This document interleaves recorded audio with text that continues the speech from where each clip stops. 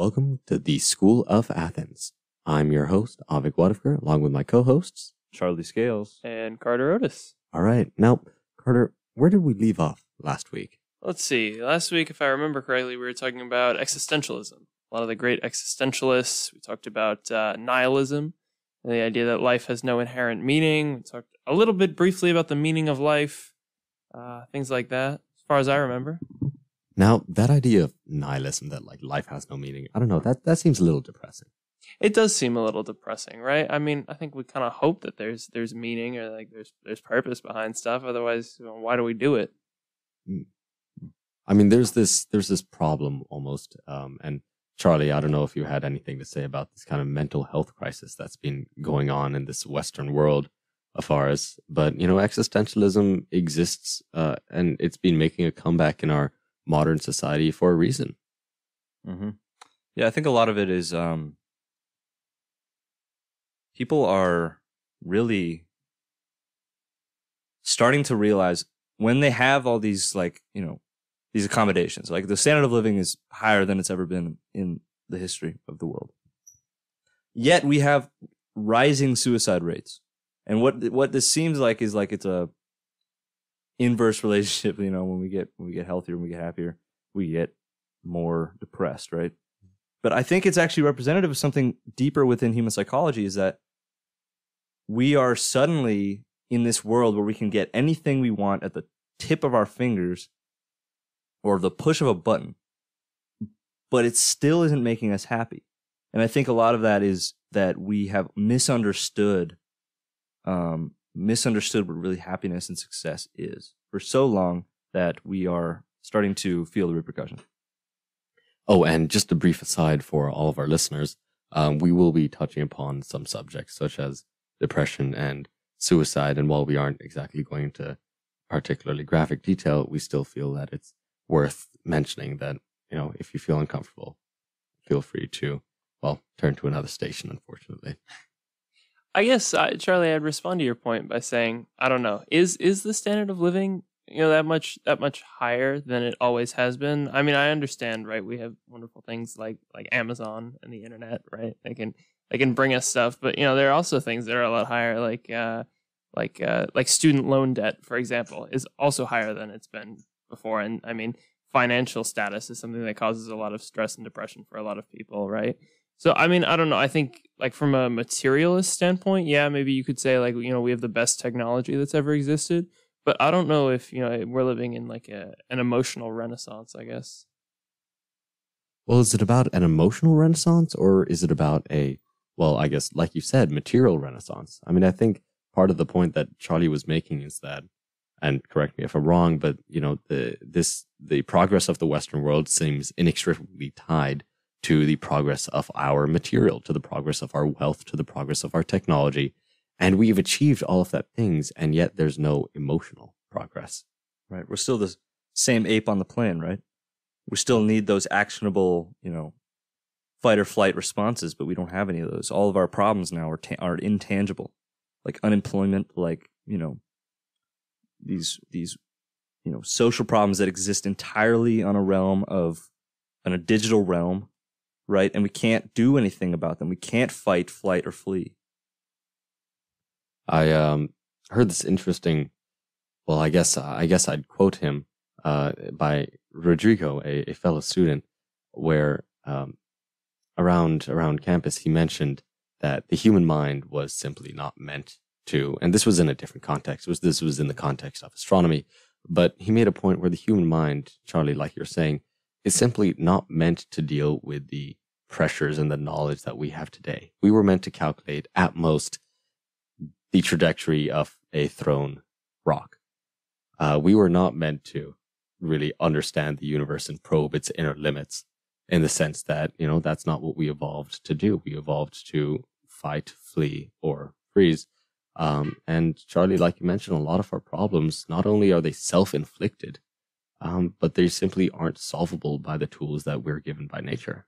I feel like I disagree with that, though. To say we're not meant to do these complex things implies that we're meant to do something, right? That implies that there is a creator who made people for a purpose. I think if you believe in evolution, then you can't say that things aren't meant to do something because that's what they've always done, right? Fish weren't meant to walk on land, and then they started doing it, and then it became okay. Well, Like that's how evolution works, is you do something that you're not meant to do until you become good at it. So like, maybe it's not pretty now. Maybe our brains aren't especially built for doing complex things, or more complex than I guess have done in the past. But I don't think you can say that we're not meant to do it. I would think about it this way, that when you see a bear in the wild, what do? You either fight or you run away, right? Yeah. And so when you get an unemployment check, what do? You cry. You get in your own head. You start thinking, or not a check, like a notice of your job has been taken away. You have to go home and tell your family, right? You can't just run away from that. You can't just fight it. It's this deep-seated problem that stirs in your mind that you can't do anything actionable about, right? And so that I think what that does is that it really just it gets to this part of the human psyche that just doesn't know how to cope with those things. And these problems of existential dread. Like, oh God, we now know that at any moment an asteroid could slam into our planet, killing all of us. What do you do with that, right? Just because we know that, what does that do, right? Can't do anything about it. So I think it's just, and not only is this knowledge, it's also this, the actual, environment we put ourselves in, which is one of progress, is one of work and labor and, conformity and service, right? Yeah, I mean, I hate to say that, like, it's a capitalism thing, but I think it might be a capitalism thing. I wouldn't say that. I think it would be. I would say that. Okay. I mean, the whole idea of capitalism, right, is to put value arbitrarily in a thing, like a currency, and say that, like, this getting this is good, not having it is bad. And I think that a lot of this comes like unemployment, for example, right? People put a lot of time, a lot of effort, a lot of energy into a thing to get this currency, and then either when they lose that currency, like I mentioned, like with financial stress before, they lose the ability to get the currency, then it becomes bad, and because people stop and they wonder, like, why have I been doing this? Why have I been trying to get money? Like, they realize that money is just like a made up value, right? Like that's the whole capitalism thing. Well, I mean, Carter, to your point about capitalism being about arbitrary values and everything, I think it's important. There's an important distinction to be made that every economic and political system is about assigning arbitrary values. Every system of thinking is about assigning arbitrary values. That's true. And I just think it's capitalism more to an extent, right? Because, like, you're specifically making, like, you're printing money to, like, and you're saying this has value because I say it has value, which I think is different than other systems, maybe that value, like, work, for example, that would say, like, this is value because it does this. I mean, I get that. Yes, they're all meaningless because everything is meaningless, which we'll probably get to in a second. But I feel like, I don't know, I would say that capitalism, is more arbitrary in saying that this is meaningless, but we're gonna pretend it has meaning for a second. What I was gonna say though is that I think it's more of like a progress thing, where if we look around it, and the capitalist system has its flaws, right, and so does every other economic system with 7 billion people on the planet, because we can't feel like we belong anymore, right? Because there's too many people. We can't go and start a commune because there's like laws against it now. I mean, we can't just feel like we belong in a sea of humans, because that's not how our brains work. And when we start working, we can't find pleasure in that because it's menial. It's someone extracting our hard labor. Even if it was a syndicalist society, we have all these accoutrements that come with that, and these are actively reducing our mental health, like the phone, for example. I mean, not even the phone, like agriculture, like, what I'm saying? Like, I don't know how far back we have to go to say, okay, here's when humanity stopped being happy, right? When we started being sedentary, maybe. When we started being industrial, maybe. When we started being digital, that's another point you could draw. But it seems like with the rising depression rates, suicide rates that come out every year, that all these things that we're striving for, who are they actually serving, right? Who are they actually benefiting if we're not dealing with our emotional health first? So then, I mean, existentialism is more of what we went over last week. It's more a system of, not even system of thought. It's more just an intellectual movement. But specifically, we talked about nihilism and absurdism, and nihilism as this idea of the destruction of value and the actual devaluation of everything that we have, which includes money, which also includes religion, which also includes like morals, which also includes like ethical systems, which also includes justice, et cetera, et cetera. And almost every single, quite a few philosophers, including the most famous one for talking about nihilism, my man, Friedrich Nietzsche, most of them kind of fought against nihilism. They wanted to get rid of it. And so we talked a little about Camus, if y'all remember, right? In that making your own kind of meaning. I mean, what does that mean in today's society? In, the modern human condition, if you will. Like, how can you construct your own meaning while also being situated within society, within living with other people? Can you? Or is it just something simply unattainable to be able to construct a satisfactory meaning while also participating in such a society that assigns such arbitrary value to such arbitrary things? Yeah, I mean, I guess I would say in today's world that looks like, I don't know, doing things that make you happy. I mean, I think that's what it's always been about, right? Is doing things that make you happy. But I mean, I don't know, that also I guess means like, picking a career that makes you happy or doing work that makes you happy. I don't know. I mean, for us students, it's almost college looking at time, and so it's part of that is thinking like, what do I want to do that's that's going to make me happy or that's going to make me fulfilled. At least for me. For some people, it's what's going to make me money. But I mean, I think for some people that looks like that looks like getting a job. For other people, that's hobbies or family. I think it's hard to necessarily have it perfect, but I think that's that's part of the idea of society, right? Is you give up a little bit of freedom to have security. And maybe that little bit of freedom you give up is actually what we really need in order to be happy, right? And that safety, I mean, it's nice. And if you can't tell, I talk about this a lot, but that a lot of people, when I tell them my plans of running off into the woods and everything, and going back to nature, the first concern is safety. The first concern is, oh, aren't you going to die young? And to me, that's a non-issue, right? That's like, why would you care if you die young if everybody else is living their entire lives without knowing our full potential, without knowing how sound and secure we can feel in our own minds, as opposed to these, cyclical, daily, like, existences we all lead, right? And that little bit of freedom, as Carter put it, the freedom to just move and hunt and gather and exist in that society that is not, based around massive progress and mechanical, where you become a cog in this machine. No matter what, if you're a part of a society, you're part of the machine that pushes society forward.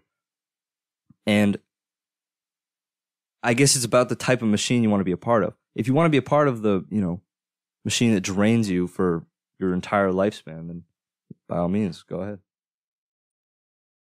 Charlie, what a monologue. And we're back. This is School of Athens. My name is Aavik Wadivkar. I'm Charlie Scales. And I'm Carter Otis. And now we just left off with Charlie's incredible speech. But about, I mean, Charlie, you mentioned, moving out to the wilderness and kind of reuniting with that for lack of a better word, the feral life. I don't know if you have a better word, maybe the natural life. Feral. Feral? You go. That's it. All right. Well, the feral life, you heard it here, ladies and gentlemen. That is the way to be happy. But according to Charlie Scales, according to me and like the Hudson tribe. I don't know. I'll try and take an opposite stance to that one. I don't know. I find myself someone who enjoys society in general. Right. I mean, I like, going to sleep and being reasonably sure I'll wake up the next day.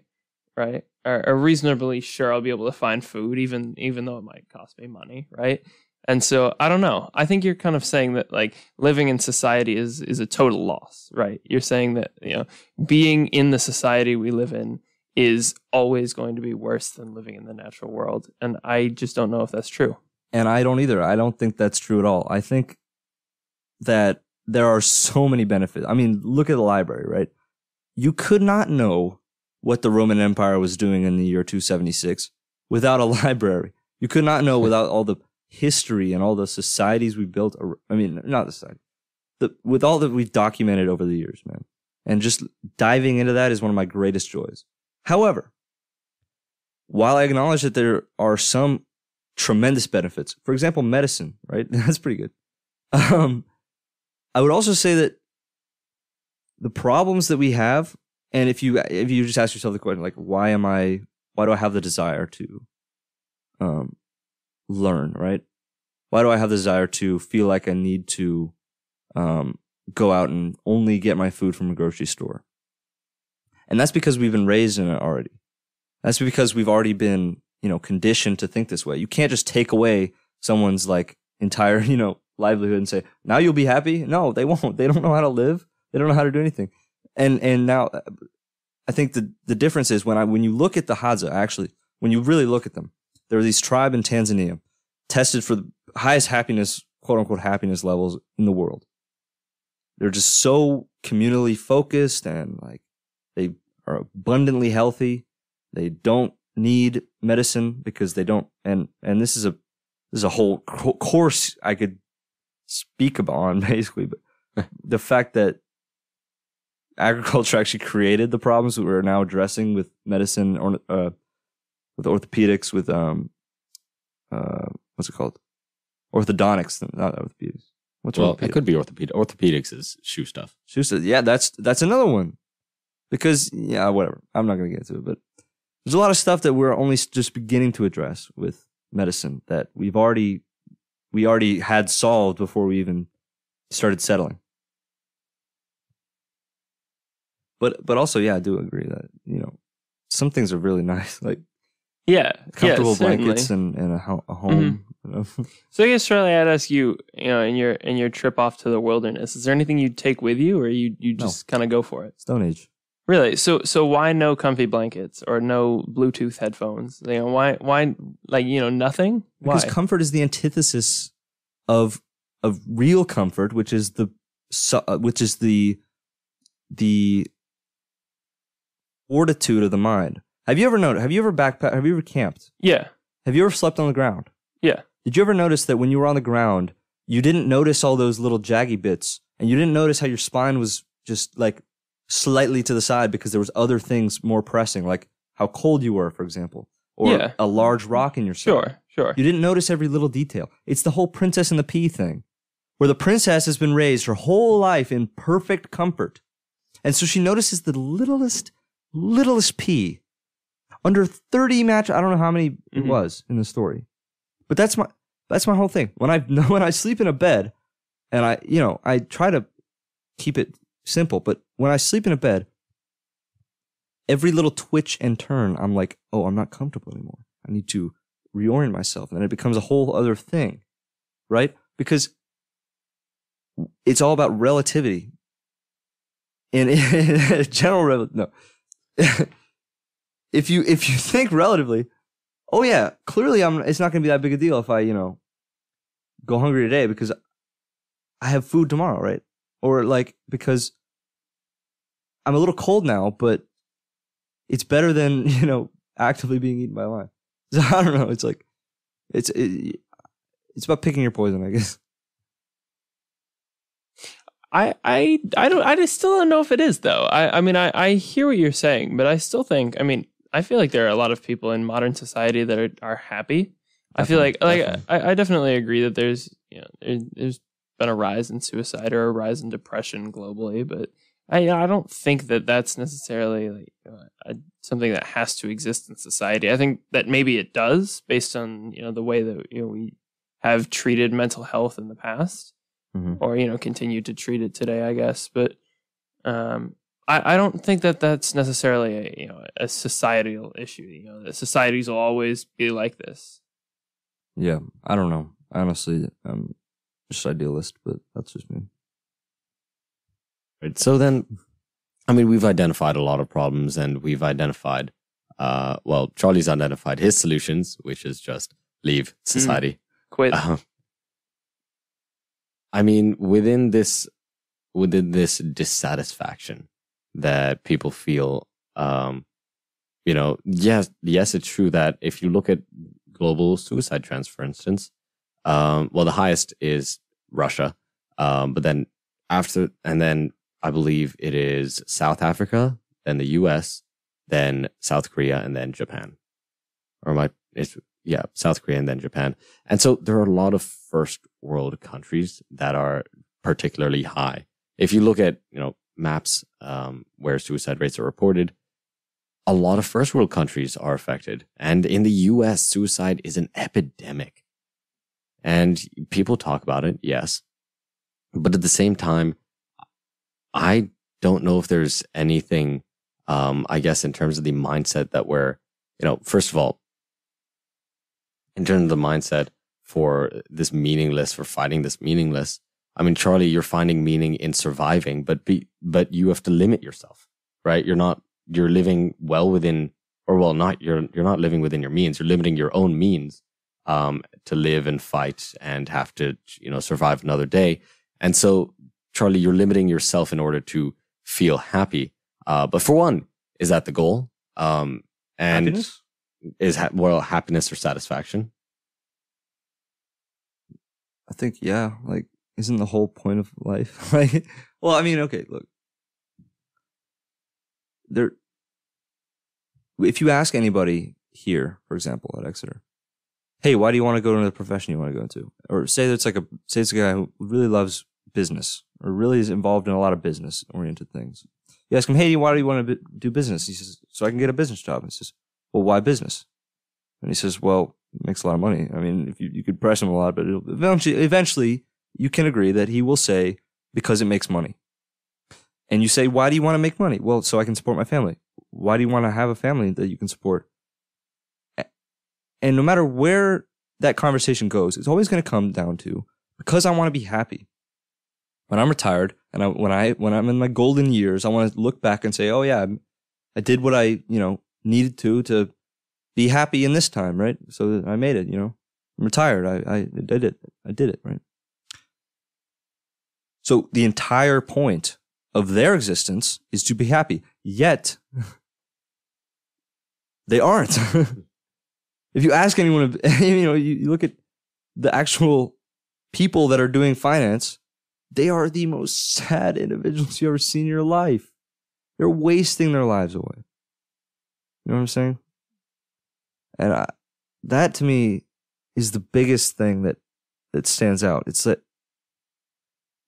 we strive for happiness, but when it's right in front of us, we don't want it because it's separate from what we perceive as, like, the modern happiness is so far removed from what we would say like is actual fulfillment. I think, I don't know.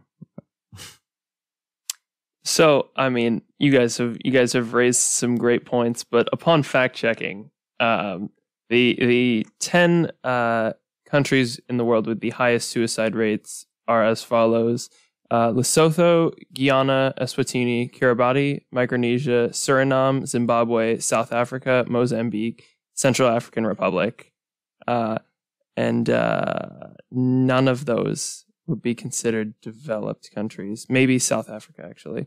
Russia is 11th, South Korea is 12th. But my argument.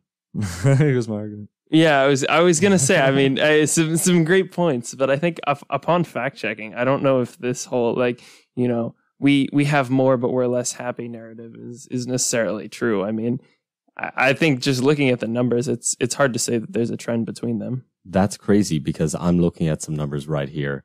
And they do in fact say Russia, South Africa, South Korea, US, and Japan. Anyways, I don't want this to become a battle of which source is better. I will battle you over which source is better. That is not what School of Athens is. Actually, that's what School of Athens could be meant for. Bro was looking at the opposite scale. He was looking at the least. I was not.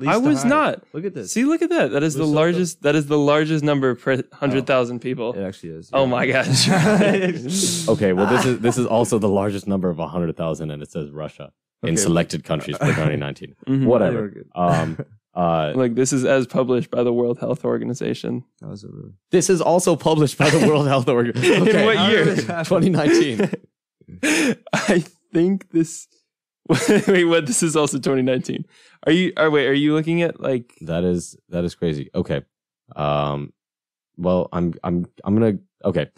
Philosophy. I'll find. Yes. Yeah. Anyway, back to philosophy. The debate may still be out. I guess we can talk theoretically though. Like, does having more make you less happy? Because I feel like as far as the world population average goes, I have like a fair amount of stuff.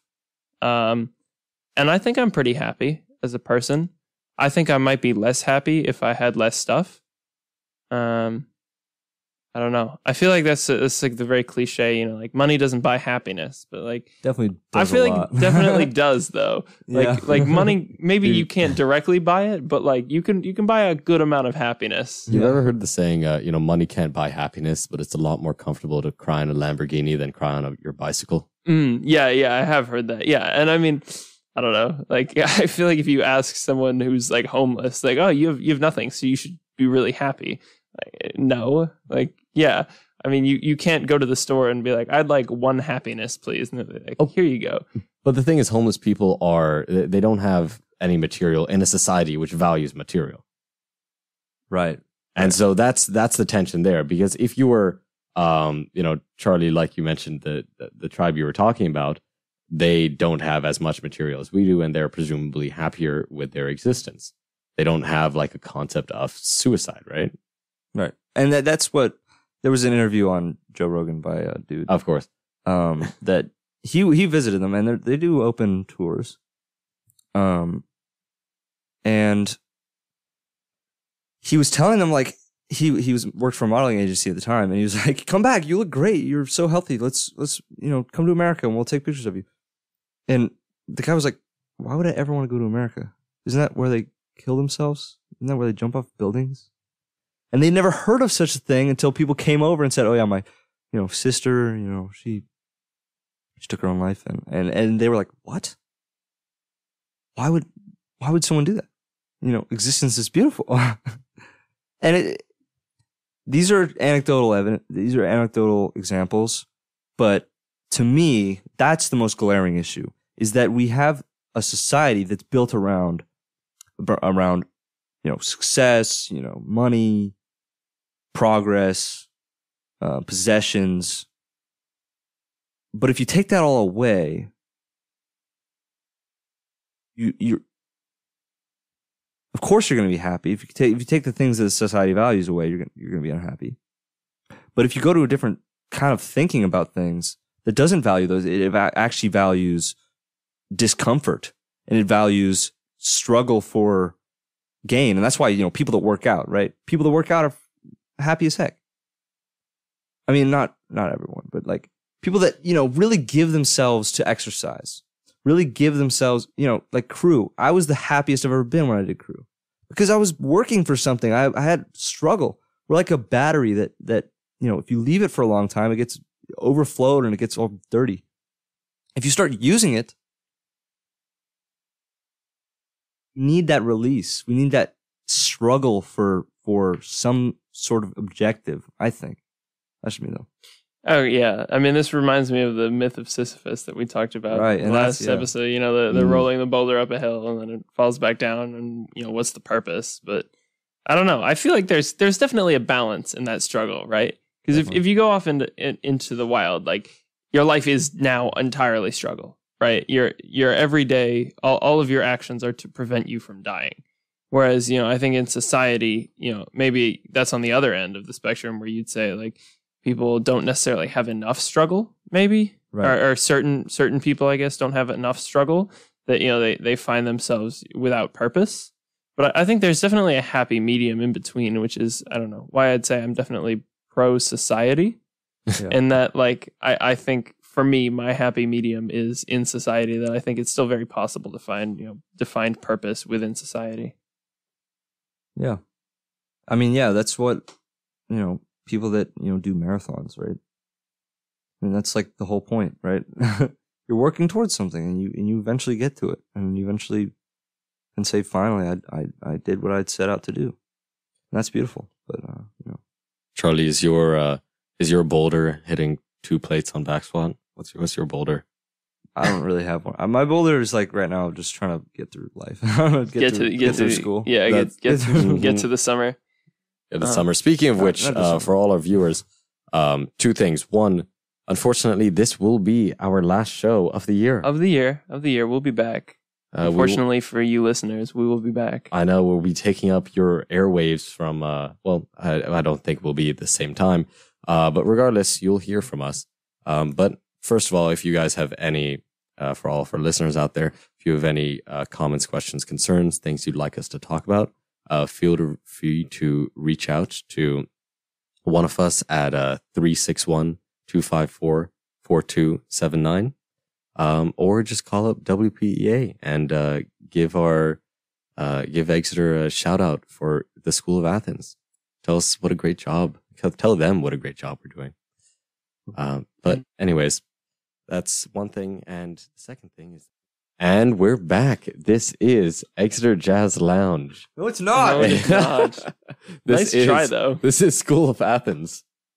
I'm your host, Aavik Wadivkar. I'm Charlie Scales. And I am Carter Otis. And when we left off, Charlie, we left off with happiness. Where did we leave off? I have no idea.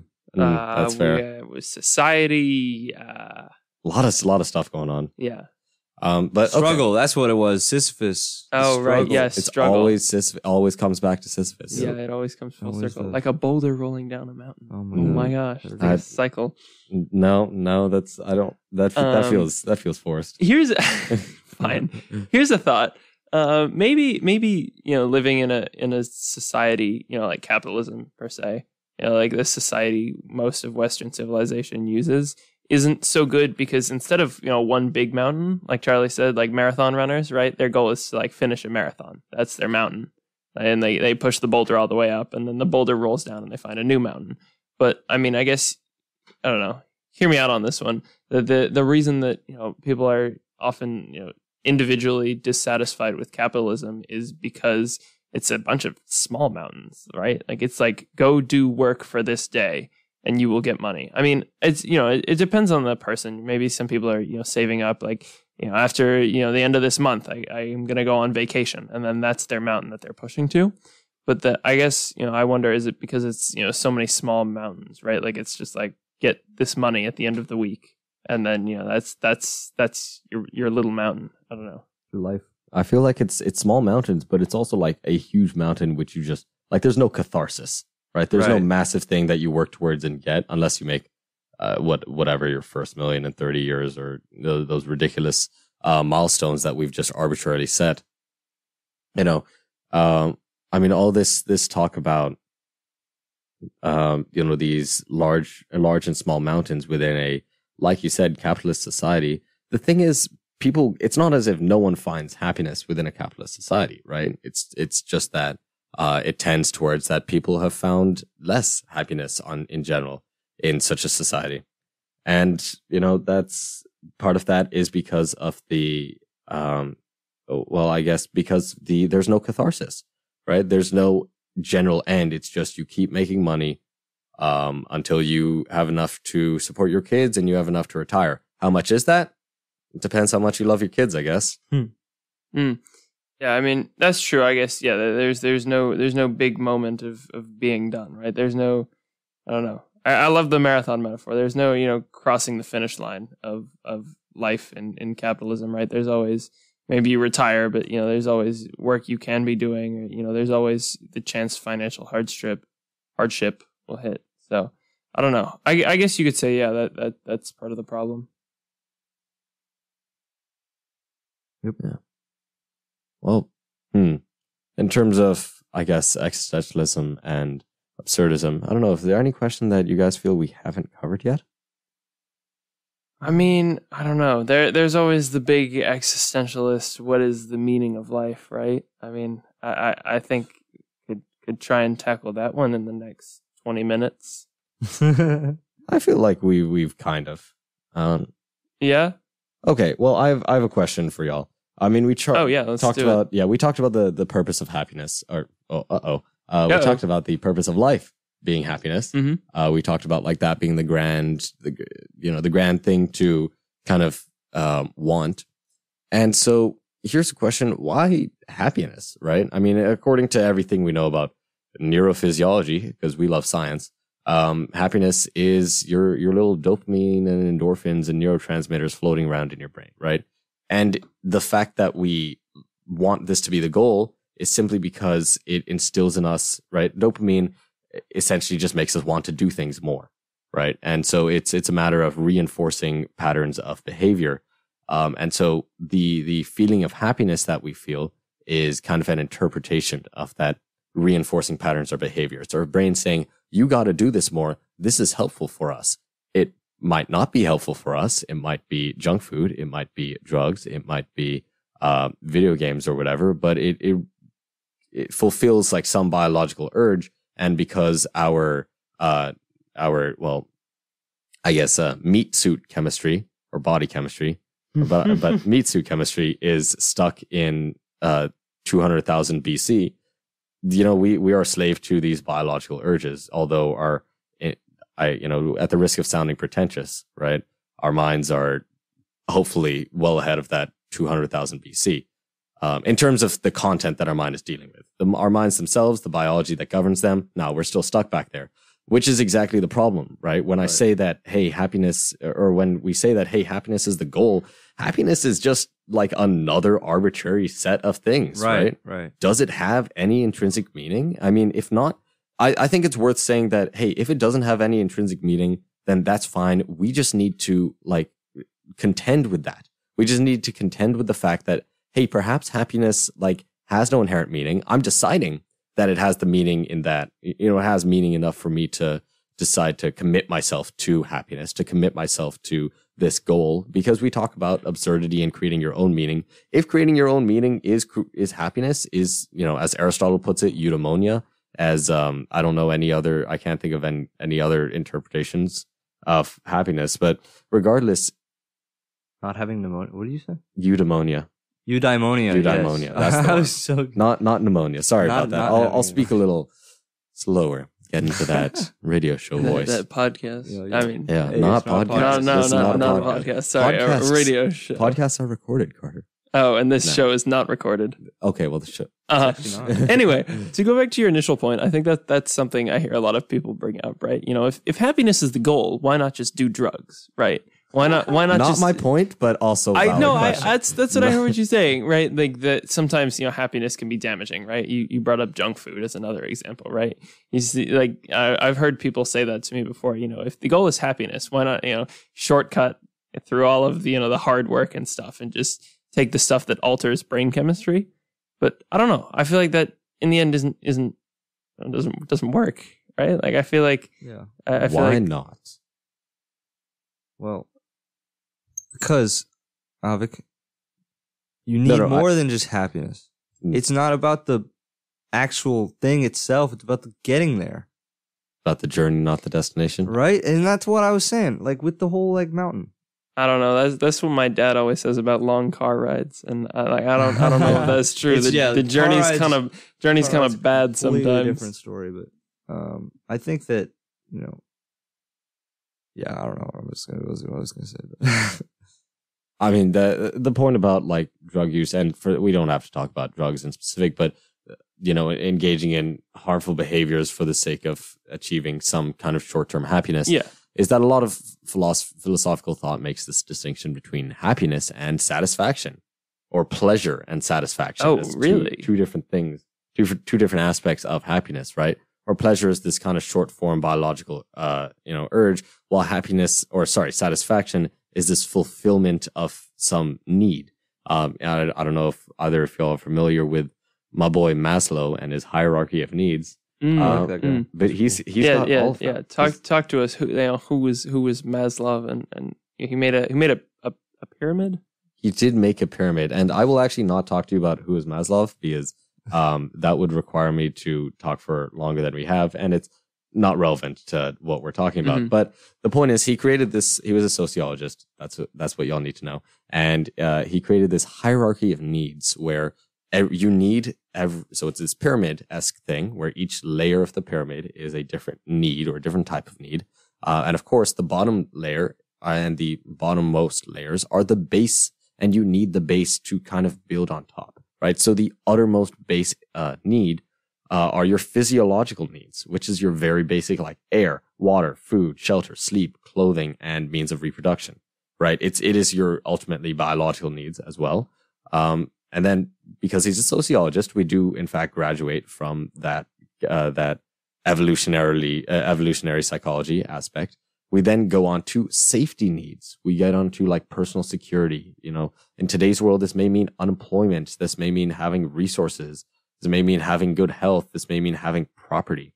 And then on top of your safety needs, then comes your love and belonging needs. They're your interpersonal needs. They're your friendships. They're your, perhaps more intimate relationships to your family. It's this interpersonal sense of connection. And then on top of that love and belonging, we have esteem, which is, self-esteem, but it's also esteem from other people. It's this respect. It's the status. It's the recognition. And it ultimately becomes this kind of freedom. And then once you have your physiological needs, your safety needs, your love and belonging needs, and your esteem needs all covered, then you can reach the pinnacle, which is fulfilling this need of self-actualization, which is, becoming the most that one can be and like achieving that true personal greatness and finding your purpose and that kind of thing. And so I'm going to be completely honest. I forgot why I brought this up. Carter, why did I bring this up? Let's see. Hierarchy of needs. Well, you see, I brought this up because we were talking about like the meaning of, is what is happiness versus pleasure, that kind of deal. And so, that idea of drugs and video games and whatever, everything else that people are addicted to in our modern times kind of all fall under that satisfaction of physiological needs. And maybe to some degree, right, there are emotion, for example, some other addictions prey on vulnerable people who don't have the love and belonging needs either.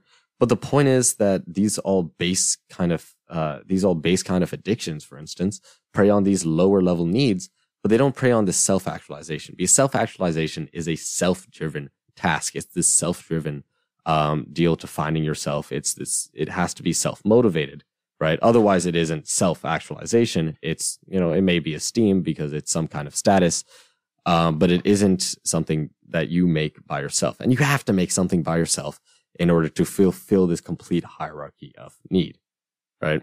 And so it is this sense of purpose. It's this sense of wanting to, it may be for some people, the sense of wanting to understand, right? A lot of people who study religion, a lot of people who study science, both have the same actual drive for understanding. It's just that they've happened to live in different cultures, for instance. A lot of astrophysicists happen to be fervent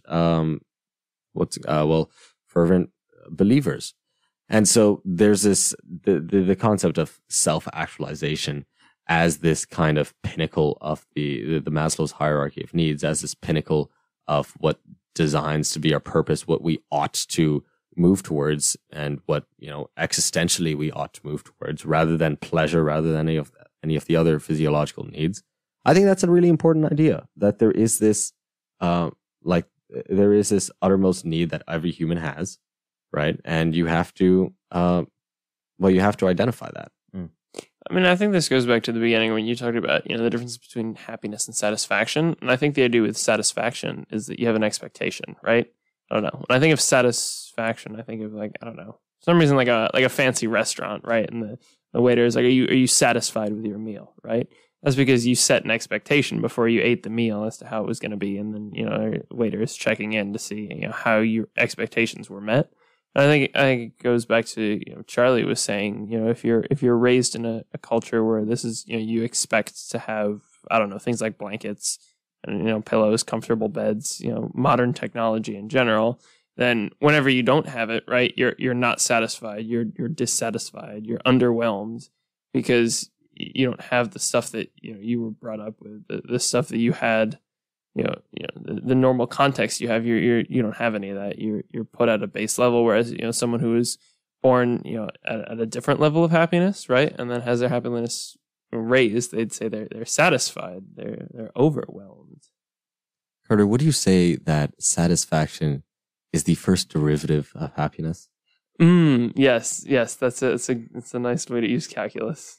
Indeed. So can you explain it for the layman? Of course. Carter, go ahead. I don't understand that much calculus. You do understand that much calculus. So no, you had the metaphor. You go for it. Okay. I want you to fully flesh it out. Of course. Okay. Well, the idea of derivatives in calculus is if you think of some kind of curve in space, right? And you think of kind of the slope of that curve, like how flat the curve is, how steep the curve is, right? It just measures how much that thing is changed as you move from left to right, right? A point goes like up and down and whatever on the curve. But how much does a point move up and how much does a point move down every time you're moving from left to right? And the point is that if it's a shallower slope, at a particular point, like let's say it's a hump that you're thinking of. So if it's a shallower point, then you'll have a low amount of, and in this case, if your happiness is a hump, like it goes up and then it goes down, right? Then at the very pinnacle, your happiness is, your satisfaction was climbing up and now your satisfaction is going back down. So, are you really satisfied when your happiness is not changing? And then it's a great way to put it, actually. Yeah. And the extension of this is that, as your happiness increases, your satisfaction is positive because your happiness, and as we're defining happiness, right, this kind of current ideation of your existence, I guess, of your situation, of your condition, right? The current measure of your condition is, as that improves, you feel satisfied. But as that declines, you feel dissatisfied. And it doesn't matter. Well, the assumption is, when I'm bringing this up, is that it doesn't matter, if you're going from a terrible situation to a slightly less terrible situation or a great situation to a slightly greater situation, right? The point is that that change in happiness is still the same. And so you will always kind of revert, but tend to that slope of happiness, how much you get happier. And that is the idea is that is a measure of satisfaction. Right. Yeah. So all to say, happiness and satisfaction are very closely related, right? Not identical things, but often when your happiness increases, your satisfaction increases, especially, you had an expectation, of happiness. I'm going to be X happiness, and then you end up being X plus 1 happiness. That's great. That's some nice satisfaction. If you're X minus 1 happiness, then you become unsatisfied, right? I think that's the idea that they're tied together. They're not the same thing, but I think happiness is almost like the raw value, and then satisfaction is happiness contextualized. There's actually a Buddhist quality to this idea of happiness and satisfaction being inherently tied to your expectations, in that Buddhists say that one, life is suffering, but more precisely, desire is suffering, and desire leads to suffering, because the very act of desiring something, right, will ultimately lead to dissatisfaction, because everything is impermanent, everything changes. And so although you may wish for one particular thing, and you may get that thing in due time, that thing will eventually fade. That thing will eventually disappear. And maybe that thing is a long life. Eventually you're going to die. Maybe that thing is happiness, you're going to be happy and happy for the rest of your life, perhaps, and then you're going to die. Yeah. And so maybe that thing is a job. At some point, you might get fired from that job, or you'll have to retire and you won't have that job. And perhaps your things will have changed by then. But the point is that life inherently becomes suffering just because of the expectations that we set for ourselves. And so the idea in particular, Zen Buddhism, is that if you let go of these desires, then you let go of suffering. Which is pretty much saying, if you realize that they're empty, is the idea in Zen Buddhism specifically. I mean, yeah, if you let go of these things that are arbitrary, it's completely like Charlie said. And so that's the idea behind some of our, I guess, less Western compatriots. And we were going to do an episode on Buddhism, but unfortunately, we could not have our guest on the air. But regardless, we will keep our fingers crossed for next year. Well, to be more specific, next fall. Next fall. And I will not be here, unfortunately. I will be in the land of the rising sun. Oh, really? I will be. Yeah. All fall term, right? Fall term. Yep. All of fall term. Wow. I will be in Nippon. Wow. Very scary. All right. Well, scary. Why is it scary? Terrifying. We'll have to do this. We'll have to do this without you, without your guidance and your expertise. So, regardless, this has been Exeter Jazz Lounge. No, it hasn't. Oh my gosh. Are you really trying to keep us on our toes like that? I am. And we're back. This is, what is this? This is School of Athens? It's not Exeter Jazz Lounge. It is not Exeter Jazz Lounge. This is School of Athens. Believe it or not. This is, more specifically, this is WPEA 90.5 FM Exeter, Big Red Radio. You're currently listening to School of Athens. I'm your co-host, Aavik Wadivkar. I'm Charlie Scales. And I'm Carter Otis. And so we've just finished up our final discussion of the year, a little bit of existentialism, a little bit about meaning. I'm thinking we do a whole summary of what we've gone over this year. Man, well, we started a while ago with the trolley problem, right? And, we talked about, that's the idea that you've got a trolley on one track headed towards 5 people. You can switch it to hit one person. And we talked about, the value of life. Can a life have a value and a quantity to it? I don't know. Aavik, where do we go from there after we talked about the trolley problem? Well, I believe we had quite a few discussions, and perhaps this wasn't this term necessarily, but quite a few discussions on Greek philosophers, which were kind of heralded by Charlie. I don't know, Charlie, you remember anything about those? No, I don't at all. I remember the first one was what was his name? Socrates? No, that's that's the whole point, that it wasn't Socrates, pre-Socratics. It was, hold up, no, it wasn't Hippocrates. I'm gonna look it up. But regardless, we talked about pre-Socratics, and we also talked about Socrates, the man himself, with a special guest. Thales of Miletus. Thales of Miletus, you heard it here.